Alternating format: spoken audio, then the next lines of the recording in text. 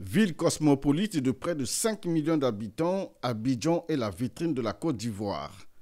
Dès que l'on sort de l'aéroport international Houphouët-Boigny, l'on sent qu'Abidjan s'apprête à abriter un grand événement, l'arrivée de Denis Sassou Nguesso, président de la République du Congo, pour une visite d'État au cours de laquelle il sera fait citoyen d'honneur de la ville d'Abidjan. Le drapeau vert, jaune, rouge du Congo qui flotte à côté de celui de la Côte d'Ivoire sur les principales artères d'Abidjan symbolise ce moment important de magnificence des relations entre les deux pays.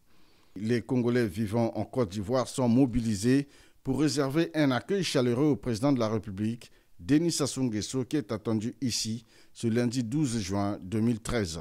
Je suis étudiant à l'INP en management des grands projets de construction. Et c'est un plaisir pour nous d'accueillir le chef de l'État, son Excellence M. Denis Sassou Nguesso, ici en terre ivoirienne, qui d'ailleurs est un pays frère. Et c'est aussi une bonne occasion pour nous, la communauté estudiantine, d'espérer à une longue file d'attente que nous avons toujours demandé. Et je pense que ça sera une grande occasion en tout cas de renouveler encore ces échanges-là avec lui. Et que nous pensons que ces échanges-là seront fructueux.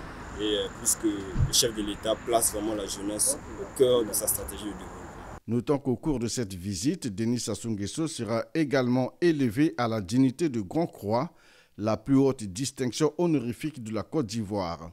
Le président de la République du Congo sera ainsi le premier chef d'État africain à obtenir cette distinction depuis sa création en 1960.